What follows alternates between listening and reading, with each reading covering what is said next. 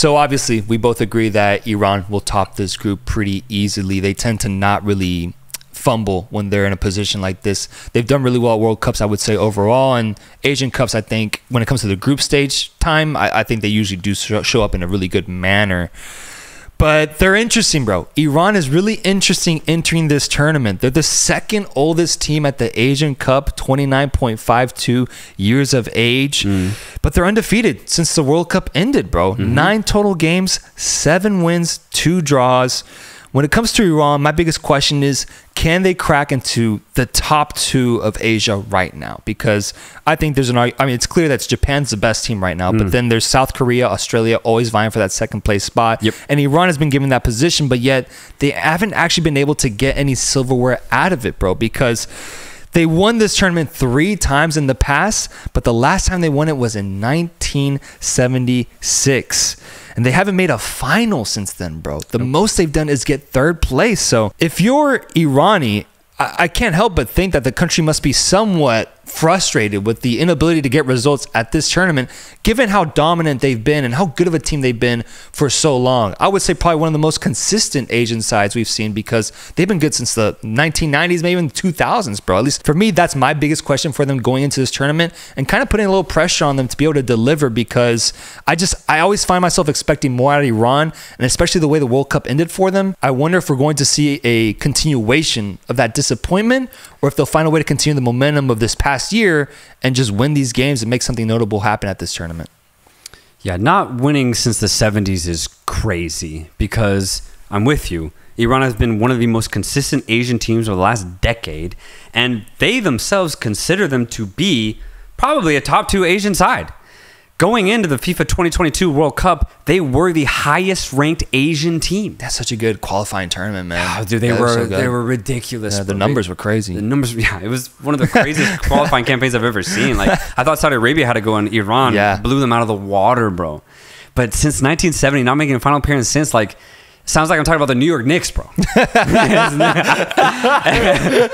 it's kind of low-key, a little pathetic. Just a little bit. Yeah. But within the context of Iran, I actually have some good news. Huh? What do you have?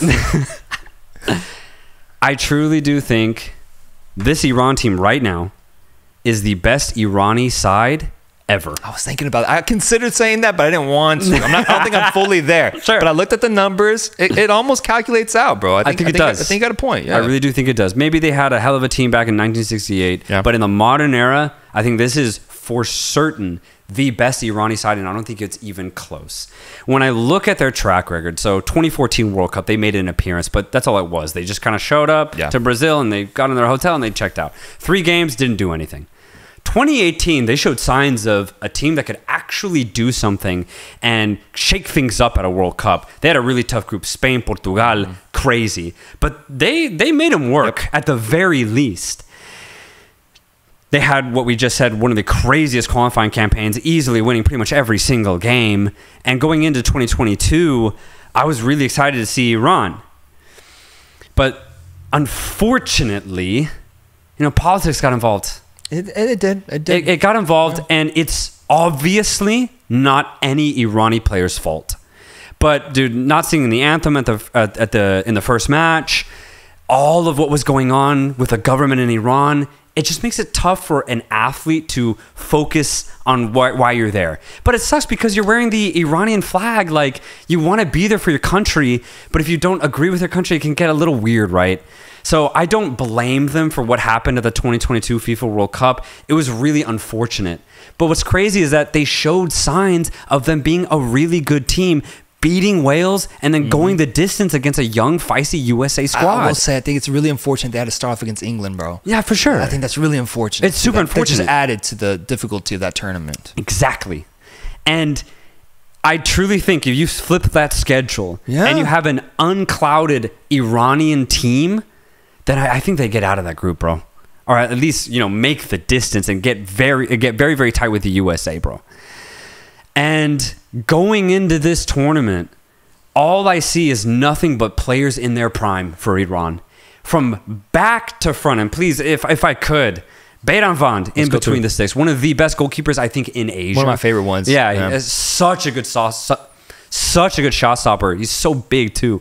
And then up front you have Kalizadeh, Kanani Zedegan, and then on the left back position you have Mohammadi or Moharami. Either one's really good on the ball. If you want to go offensive option as a right back, you have Ramin Rezayan, who is damn near a right winger at times. Whereas the number 9 for his local club, Sepahan, that tells you where his confidence is at right now. In the midfield, you could have Torabi, Ezatolahi, Jahanbash, Goldosh if you want to. Hosseini, yeah.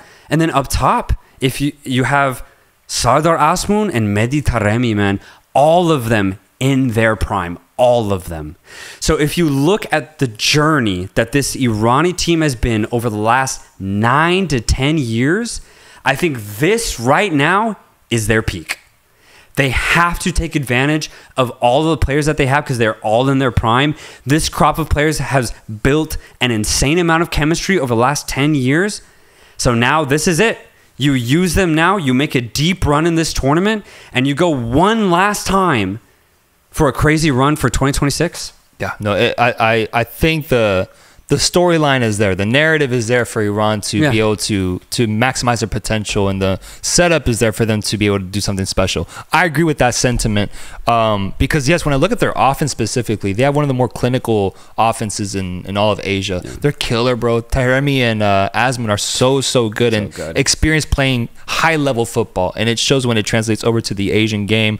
But looking specifically, I looked at their match against Uzbekistan where they tied 2-2. They were up 2-0, and it was due to that clinicality where Uzbekistan fucked up and Iran just pounced on those opportunities and scored right away. I was watching it like, damn, Iran they're killers out here, bro. How the hell does Uzbekistan get back into this game? And obviously Uzbekistan is a really strong and formidable side, but to me that's the thing, is that once that second half started, Uzbekistan found a way to like impose themselves on Iran, and Iran couldn't find a way out, bro, until eventually they choked out 2 goals out of Iran and they tied the match 2-2. That's the part where I get a little nervous about Iran, is when it comes to facing really good sides, really elite teams like a Japan, like a South Korea, like an Australia, because if we're trying to consider them title contenders, that's what's going to happen.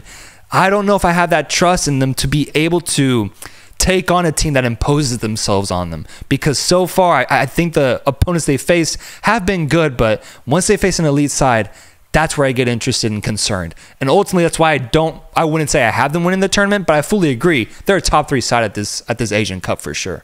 Yeah. Wow. Okay. Yeah. Really, really good point. Thank you, brother. And I just want to say, I think all those points made and the narrative that I just laid out, I think basically puts the situation that I'm in. I don't know where Iran's going to end. I don't know. There's a lot of uncertainty with how they perform. They've had terrible AFC Cup performances, man. Really, really, really bad. And then when we need them to perform at World Cups, they've always fallen short. I think this is just down to Iran to figure out. But that's why I am so excited to see them play, because if they understand what they have and the players that are at their disposal, Iran's going to the final. They're going to the final, and if it's Iran-Japan, we're going to get one of the most high-quality Asian Cup finals we've ever seen, and fuck it, they might even win it. But it's up to them.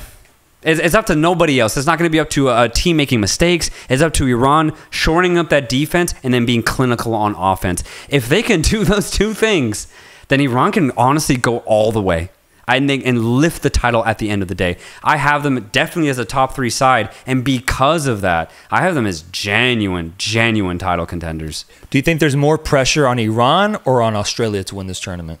I would say Iran, simply because Australia really is in a kind of interesting transitionary period. I don't even think Australia's looking to win this. Okay. I don't think they're even looking to win it, but Iran, almost more than half of their starting lineup will be like in their mid-30s come the next AFC Asian Cup. There's no way that they can think that they'll have the same chance in 3-4 years' time. It's now. So I think there's a lot of pressure time-wise for Iran.